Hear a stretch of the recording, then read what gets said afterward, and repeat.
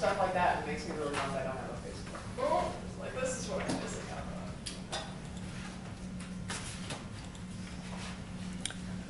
Okay, everybody. So today we will talk about the lymphatic system.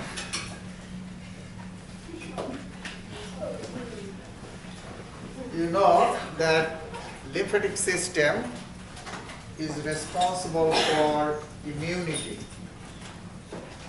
That means this system provides defensive functions to your body. First, we will see the parts and functions of this system. Then we will talk about the lymph vessels. Lymphatic system is another circulatory system. You know that main circulatory system is what? Cardiovascular system, right? That's the main circulatory system. Blood circulates inside the cardiovascular system, right?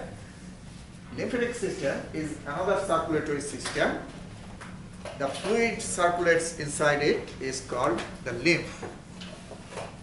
And lymph circulates inside the lymphatic system, that's why it has lymphatic vessels or lymph vessels. Then we'll talk about the cells. Those are called lymphoid cells. T cells and B cells. T lymphocytes and B lymphocytes. Then we'll talk about lymphoid tissue inside the lymph organs. Inside the lymph organs, you have follicles. And those follicles contain huge amount of T and B cells. Huge amount of T and B cells. So we'll see the follicles. Then we'll talk about the spleen, thymus, tonsil, lymph nodes, and Peyer's patches and lacteals. What are those things?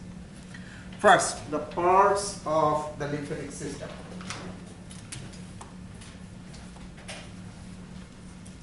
Okay.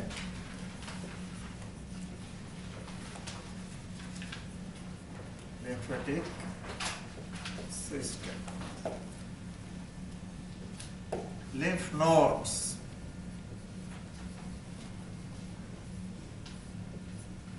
Lymph nodes are small round structures distributed throughout the lymphatic system. And there are many in number, small in size, and distributed throughout the lymphatic system. Lymph nodes are solely responsible for immunity. Solely or completely responsible for immunity. Provides immunity. Okay? No other functions. Immunity is the only function. Then you have lymph organs.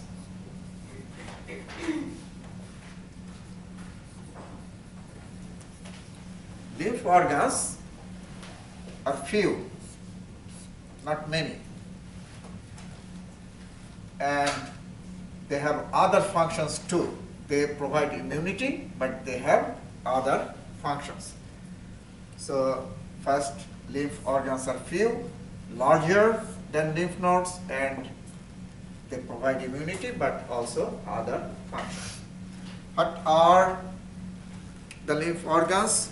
Lymph organs are spleen, tonsils, and thymus. Okay.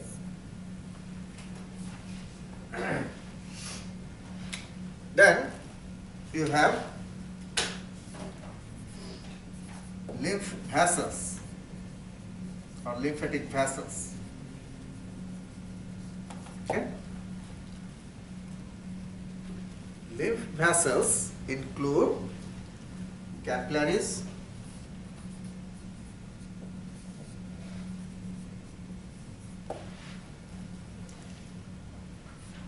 collecting vessels,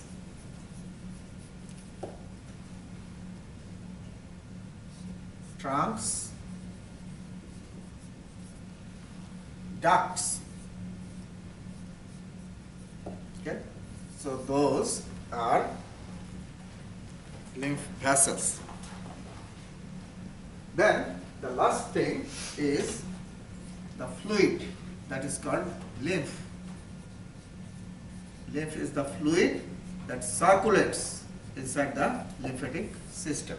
Okay, so those are the parts of this system.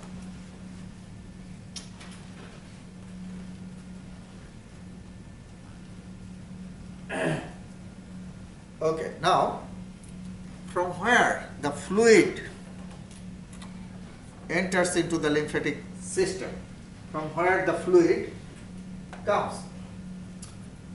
You know, in the tissue of your body, you have the cells. So this is the tissue. You have cells and interstitial fluid in between the cells. Interstitial fluid.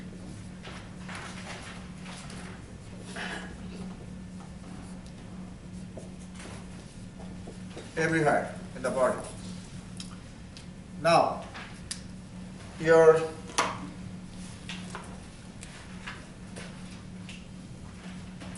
lymph capillaries are like this. So these are lymph capillaries in the tissue. And the interstitial fluid enters into the lymph capillary and becomes the lymph. So when the interstitial fluid from the tissue enters into the lymphatic capillaries or lymph capillaries, it becomes lymph fluid. So then the capillaries keep the lymph to the collecting vessels, then from there go through the trunks, then finally go to the ducts. Ducts are the largest lymphatic vessels. So ducts are what? Largest lymphatic vessels. Okay. So finally, the lymph or fluid goes to the ducts. And then what happens? The ducts give the fluid to the veins. Which vein? Subclavian vein. You must remember this subclavian vein under the clavicle. Right? Under the clavicle. So, from where the lymph, that fluid comes? Interstitial fluid, right? Interstitial fluid that enters into the lymphatic capillaries. Makes sense? And becomes lymph. And then the lymph circulates inside the lymphatic system, lymphatic vessels. Then finally, the lymph goes to the ducts. Those are the largest vessels. And from the ducts, the lymph goes where? To the subclavian vein. That means what? The lymph is given to the blood circulation, right? Subclavian vein. So, venous blood. So, coming from interstitial fluid, circulating inside the lymphatic system, and finally given to the blood. Is it clear? Which blood vessel is receiving? Subclavian. Okay. So, that's how the lymph or fluid enters and gets out. Here you see the structures that I have mentioned. You see the lymphatic capillaries. Now the difference between a lymph capillary and blood capillary is, if you see the lymph capillaries, the green colors, the lymph capillaries don't anastomose. That's why I showed you like this. Dead-ended. No anastomosis. They don't form any network. But blood capillary, if you see the blood capillary, you know that blood capillaries form network or bed, right? But lymph capillaries are dead-ended, single-ended. So that is one difference. So number two, in the lymph capillaries you have mini valves, flap-like mini valves, and they open in one direction, only unidirectional. That means what? Now you see here, look at this. Lymph enters from the interstitial fluid, right? The fluid enters into the capillary. So which way the valve should open? Inwards. Makes sense? To let the fluid get in. But if that fluid tries to get out, it will get closed. Okay? So only the interstitial fluid can do what? Get in. But it cannot get out. Make sense? So we'll open inwards to let it get in. So unidirectional flap-like mini valves. You can see that. Also, lymph capillaries have filaments, and those filaments, thread-like structures, they attach the capillaries to the surrounding tissues. So, just to give,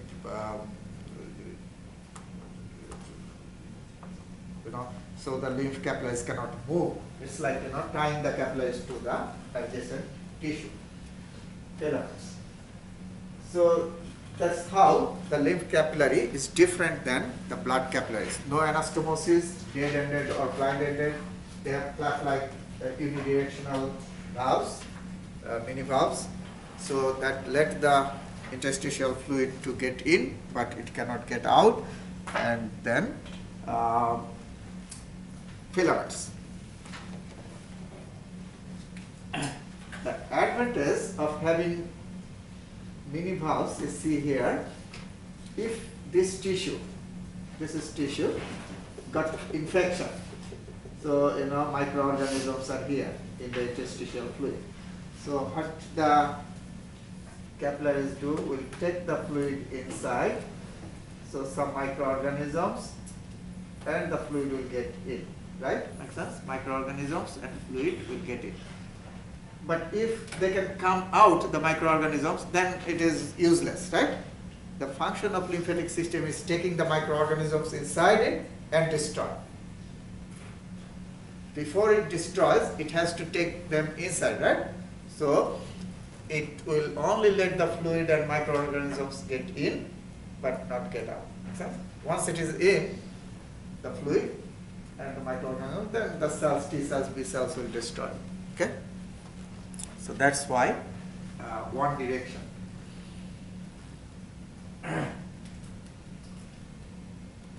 You see here, finally, the duct enters into the subclavian vein, the venous blood. That's what they have shown, the Lawr's vein close to the heart. Lymphatic vessels are similar to veins, except the lymphatic vessels have thinner wall. So the wall is thinner than the veins. And they have more internal valves. You remember when I talked about the differences between arteries and veins, I said that arteries don't have valves, veins have valves, right? So we know that veins have valves, but lymphatic vessels have more valves than the veins. Lymphatic vessels, we are not talking about lymphatic capillaries, remember. Lymphatic vessels have more anastomosis than the blood vessels. But opposite is true for the capillaries. You have seen that lymphatic capillaries are dead-ended, blind-ended, they don't anastomose, but blood capillaries form network or blood bed, right? We know that. Blood capillaries form capillary bed, but lymph capillaries don't. They don't form network. But lymphatic vessels are connected to each other more frequently, more often. Okay. Now, there are two groups of lymphatic vessels, superficial and deep. So, the superficial vessels run with the superficial veins and deep vessels run with the arteries. We know that in our body, the veins are superficial and arteries are deep. That's why you can see the veins under the skin, right? You can see the veins. So, superficial group of lymphatic vessels run with the veins and deep group of lymphatic vessels run with the arteries. So, two groups of vessels. Okay, ducts are the largest lymphatic vessels, right? Ducts are the largest. So, how many ducts we have in the lymphatic system? There are two ducts.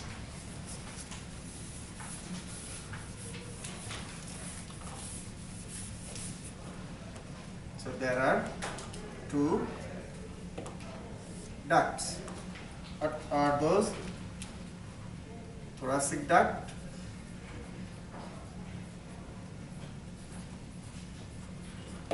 and right lymphatic duct.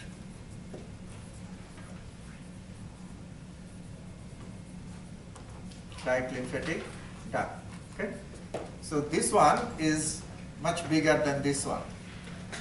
Thoracic duct, which is also called left lymphatic duct, is bigger than the right lymphatic duct.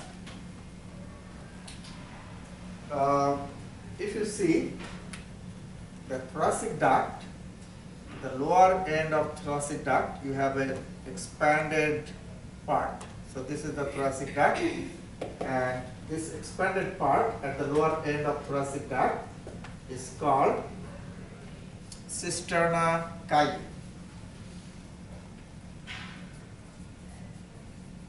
Cisterna chyli. Cisterna chyli. This lower expanded or dilated end of the thoracic duct. And many lymphatic vessels give the lymph, collect from the lower part of the body. These lymphatic vessels collect lymph from the lower part of the body and drains it to the cisterna chyli. Okay? That's why that part is expanded to receive many lymphatic vessels. Now, where the ducts get the lymph from? Right lymphatic duct is in the smaller one, receives lymph from or fluid from 1/4 area of the body. Which 1/4 part? If you divide the body this way into 4 quadrants, this is upper right quadrant, okay? Upper left quadrant, lower right, lower left, okay? Now, the right lymphatic duct, the duct which is smaller, so it receives lymph from what? Only upper right quadrant. That means 1/4 area of the body. Thoracic duct is larger, right? So it receives lymph from rest 3/4 part. That means what? Upper left quadrant and whole lower part of the body. Is it clear? Now, both right lymphatic duct and thoracic duct give lymph to the subclavian vein. How many subclavian veins you have? 2, right? 2 subclavian veins. One is in right side, another in the left side. You know that, right? So, right thoracic duct, you look at me. Right thoracic duct takes or collects the lymph from which part? 1/4, right? Upper right quadrant. That means what? Right half of your head, right half of your neck, right? Right half of your thorax, and right upper limb. Is it clear? Wait, So this part. isn't the thoracic duct on the left side? Yeah, thoracic duct is right side. So the right lymphatic duct receives lymph from upper right quadrant, right? Yeah. That means what? Right half of your head, right? right half of your neck, right half of your thorax, and the upper right limb. Okay? So given to which subclavian, right or left? Right. Right, because it is right side. And thoracic duct receives lymph from rest three-fourths part of the body and drains the lymph into the left subclavian vein. Make sense? And where you know subclavian vein and internal jugular like this is subclavian, internal jugular going upwards, right, and subclavian under the clavicle. So at the junction here into the subclavian vein, okay, near the internal jugular. So that's how the lymph goes to the blood circulation.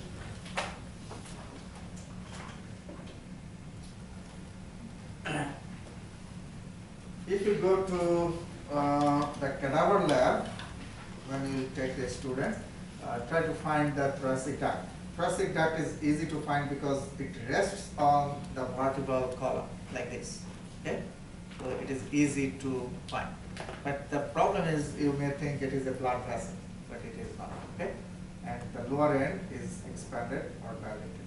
Okay? That is cisterna chyli. You see the picture. See the internal jugular vein, subclavian, and the ducts are entering there.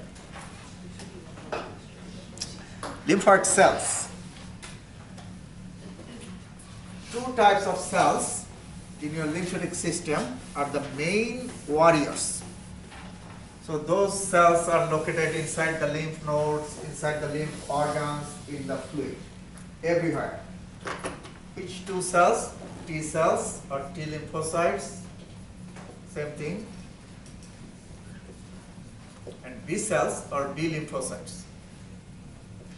These are the main warriors, main cells that fight against the antigens. They are present in huge number in the lymph nodes, lymph organs, that means spleen, thymus, tonsils, as well as in the fluid lymph. Okay, so they destroy the antigens. So what are the antigens? Antigens are the protein structures that can enter into your body from outside and trigger the production of antibody. So antigen must be able to do what? Stimulate the production of antibody. If something enters from outside into your body, but that doesn't, trigger the production of antibody, we will not consider that as antigen. Make sense? The antigen enters and stimulate the immune system to produce antibody. Now, antigens can also be produced inside the body. Not only antigens come from outside. Which antigens come from outside? We know that bacteria, virus, microorganisms come from outside. And that stimulates the production of antibody. Now, antigens can also be created inside the body. Which are the antigens produced inside the body? Cancer cells, abnormal cells, right? Or tumor cells.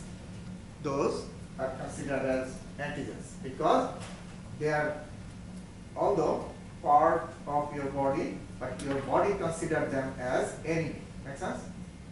When some cells start to behave abnormal, like cancer cell or tumor cell, right? Those are not normal. They are behaving abnormal, right? So your body treat them as what? Enemy, and try to destroy them. How? By producing antibody. Make sense? So those cells are also considered as antigen, your own body cells. What are autoimmune disorders? Yes. So you understand that, right? So antigens can get in from outside or can be produced inside the body, abnormal cells. Now, sometimes, this is interesting, that your body start to treat healthy cells, normal cells as enemy. That is a problem, right? That's a big problem. If your own body start to think that normal cells are, enemies, so they try to do what? Destroy the normal cells, healthy cells. That is not good. So that is autoimmune disease. Your own body is destroying or trying to destroy your healthy cells of the body, right? Cancer cell, fine, that's good, should be destroyed, right? Tumor cells should be destroyed, but not the healthy cells. So that causes the problem called autoimmune disease. For example, rheumatoid arthritis. You know, your joint is fine, everything is good. You know, suddenly if your body starts to destroy the cells of the joints, you know, joint capsules or other structures of the joint, then what will happen? Inflammation will occur, right? Inflammation will occur due to fighting of antigen antibody. So that you see as rheumatoid arthritis.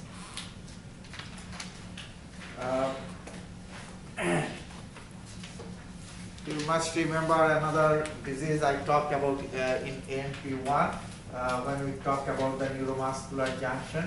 On postsynaptic membrane, you have acetylcholine receptors, some of you must remember. And if the acetylcholine receptors are destroyed, then contraction of muscle depolarization will not occur, muscle contraction will not occur. In that case, the person's muscles will be extremely, weak, right? Because it cannot contract the muscle. So, autoimmune disease destroys the receptors, acetylcholine receptors, and that clinical condition is called myasthenia gravis. Myasthenia gravis. Anyway, so that is called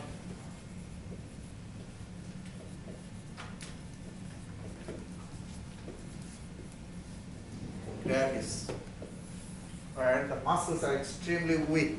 The person gets fatigued very easily because of destruction, autoimmune destruction of the acetylcholine receptor. Anyway, so antigens must be able to do what? Antigens, no. Yes, that is important. Antigens must be able to stimulate the production of antibodies. Remember, antigens can get into the body from outside or can be created inside the body, right? But they should be able to produce antibody in your body, or your body should be able to produce antibody in response to antigens. Anyway, so T cells and B cells. T cells or T lymphocytes, after the lymphocytes are produced in the bone marrow, you know that all white blood cells are produced where? In the bone marrow, right? So lymphocytes are white blood cells. Remember? Neutrophils, eosinophils, basophils, lymphocytes, monocytes, right? So lymphocytes are what? One type of white blood cells, right? They're produced in the bone marrow. We know that. So after the lymphocytes are produced, okay, lymphocytes are produced in bone marrow.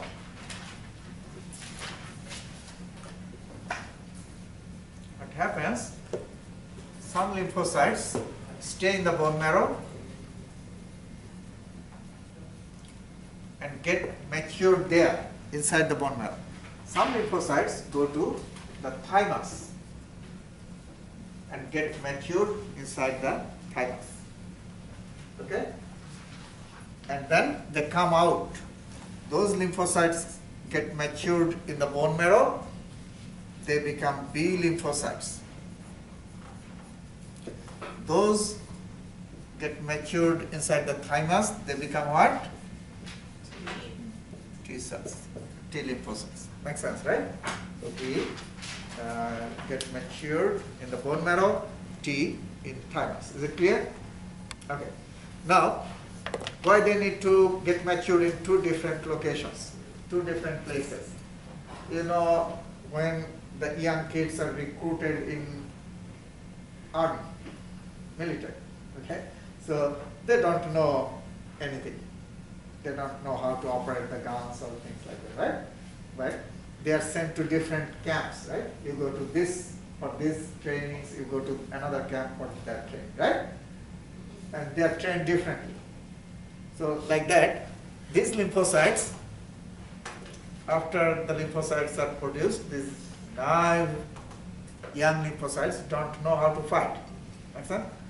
Then they are sent to two different places to get matured. That means get training. Okay? And in the bone marrow, they learn to do what? These lymphocytes learn to produce and secrete antibodies. Antibodies. Okay? So these cells can produce and secrete what? Antibodies. Is it clear? And these cells learn to do phagocytosis. Phagocytosis. And go, right? You know. So like, you know, if you see an enemy, somebody is trying to attack you, coming towards you, there are two ways you can fight. If you think that person, you can grab him, smaller than you, right? You can grab him, you let him come. Okay, come close to me. I'll, take care of it. So that, right? So, but if you think that that person might have a gun or something, could be harmful, right? If he comes close to you, what you will do? You will shoot, right? So you will not let him come close to you. So these cells secrete the antibodies, and antibodies go to the antigens, okay, and destroy them. But T cells do what? Physically, right? Come contact and do phagocytosis. Eat them, engulf them, destroy them. Okay? So that's what they learn in these two areas. Yeah. So B cells produce antibodies. Now, some B cells are converted to another type of cells. Those are called plasma cells. Okay? Plasma cells. And these plasma cells can produce huge amount of antibodies. Plenty of antibodies. So B cells can produce antibody, but smaller amount. When the B cells are converted to plasma cells, they can produce more antibodies. Okay?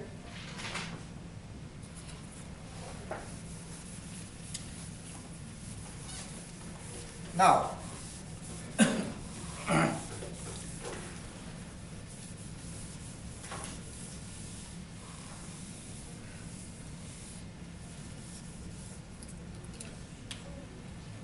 T cells could be different types. Okay? Helper T cells,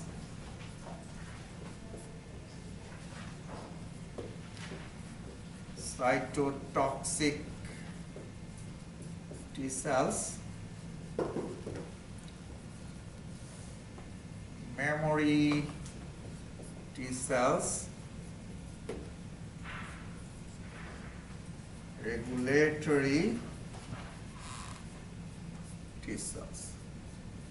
Okay, so these are different types of T cells. In microbiology, you will learn more about this.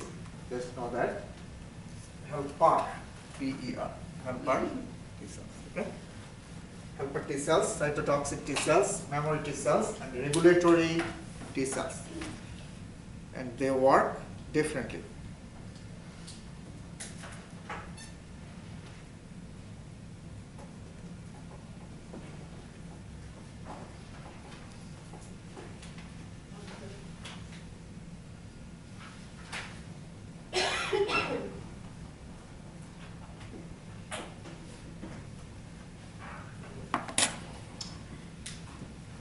Okay, so those are different types of cells. We will talk about the function briefly, the functions of these different types of T cells in next class.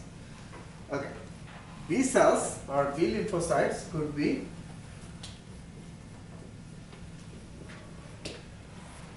some of them are converted to plasma cells, you know that, I have mentioned. Some are converted to helper cells.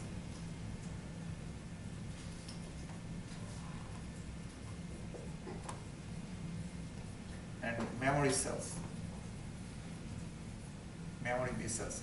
So those are different types of B cells and T cells. Okay. Yeah. Memory. So these memory T cells are very helpful because memory cells, they can keep the information of any invasion. Like you got swine flu first time. So some T cells and B cells will stay in your body as memory cells, and they will keep the information of that swine flu virus.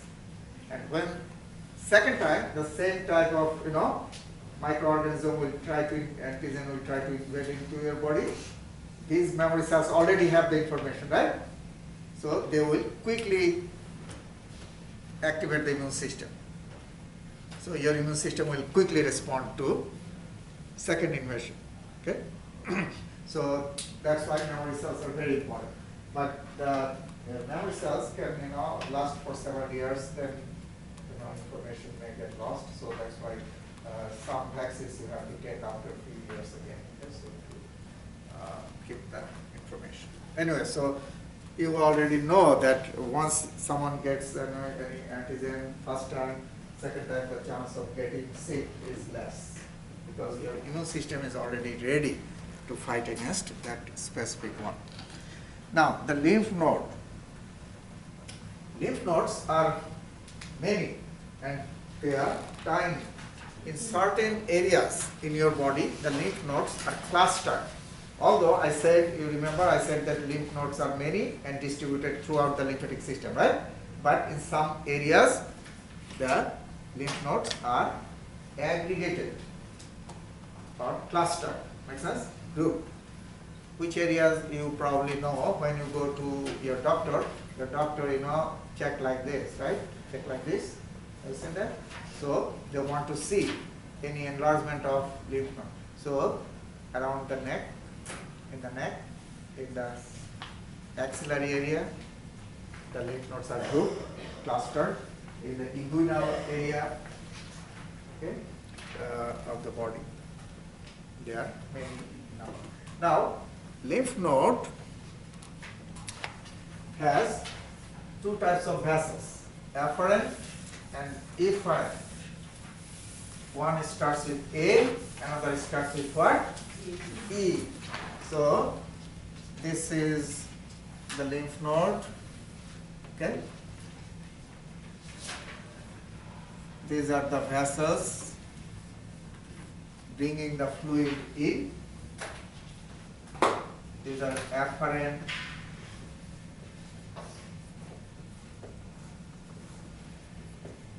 vessels, and taking the fluid out, this is efferent, exit. Start with E.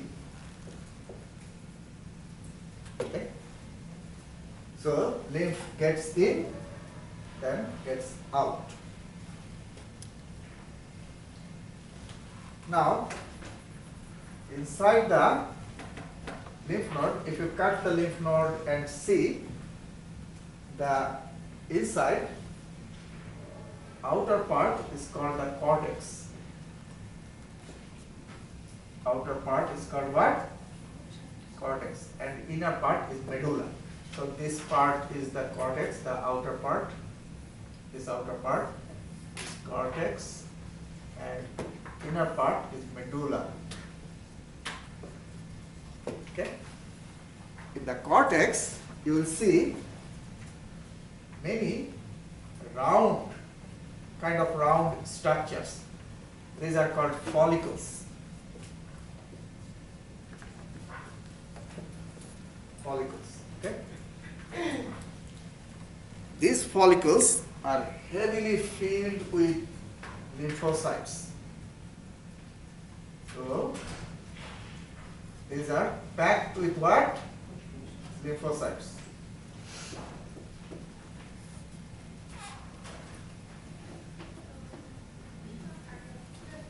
Main warriors. So those are like, the camps where the soldiers, right? heavily present inside those camps or tents. Okay, so now you see what happens. Lymphatic vessels bring the fluid inside. Those are afferent vessels, and that fluid contains what? Antigens, right? You remember? Antigens from the interstitial, space, the fluid with antigen get in. So that fluid gets in. So antigens are taken inside the lymph nodes. And these cells are waiting to do what? Destroy them, right? These cells are waiting to destroy them. So the fluid gets in. Lymph node first does what? Before destroying the antigens? Filter the fluid to separate the enemies or antigens, okay? Filter and separate the enemies, antigens. And then the lymphocytes will do what? Destroy them. Make sense? Will take care of it. So,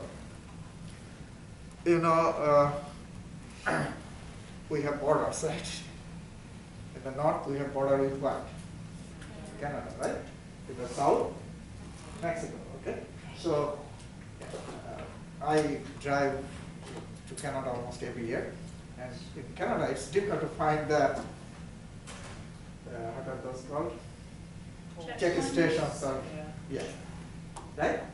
They're far from each other. In Mexico, there are many, okay? The checkposts do what? Yeah, the people are getting in, right? They will stop them, right? We'll check them. And if they think these people are harmful, they will separate them, right? Separate them. So lymph nodes are doing exactly the same type of function, right? They are checkposts everywhere, right? Throughout the lymphatic system. And the fluid is bringing the enemies, right? Harmful antigens. And the lymph nodes are doing what? Separating the enemies, antigens, right? And the lymphocytes are doing what? Destroying them, right? So that's the function. Now the question is, the number of afferent vessels is more than the number of efferent. That means the fluid is getting in more, right? Faster than the fluid is getting out. Make sense? Because more vessels are bringing the fluid in, so the fluid will get in faster, but get out what? Slower, because the number of efferent is less. And that is good, because that time the fluid is staying, the more time the fluid will stay inside the lymph node, it will do better job, right? Separating the antigens and destroying the lymph nodes will get more time to do that, right? So that's why you have more afferent than efferent. And you see inside the vessels, you have valves. Which way? One way valves.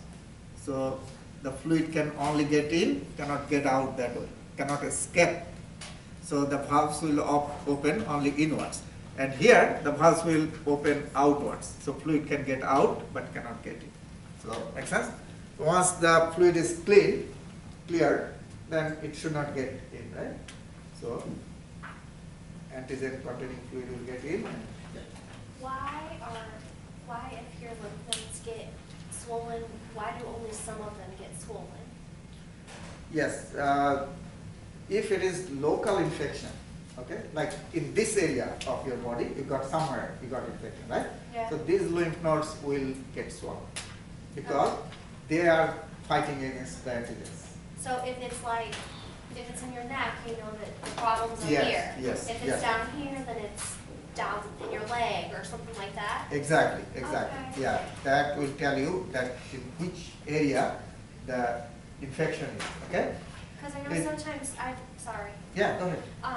Like I've heard that if you're under a lot of stress, you'll have a lot more white blood cells. So which lymph nodes would be possibly swollen for stress? Not necessarily number of white blood cell increase will, It won't affect make the, a lymph node no, swollen? No, Okay. not necessarily. Okay. Usually does not, okay, Okay. unless you have a. But definitely, anxiety or stress can, impact your immune system. It is true. It is true. Yeah, we can see your immune system. What about like if you were having problems with like your thyroid? Would your lymph nodes around your thyroid glands? Yes, yes. Unless, from that gland, some abnormal cells go to other areas, like, cancer cells or any of those kind of, in that case you will see widespread swelling of the lymph nodes, but usually localized. So that's why we check, the areas to see if any infection in that area. Okay. And lymph nodes or tonsils, when they work more, okay, they get swollen. And eventually, if they work too much, they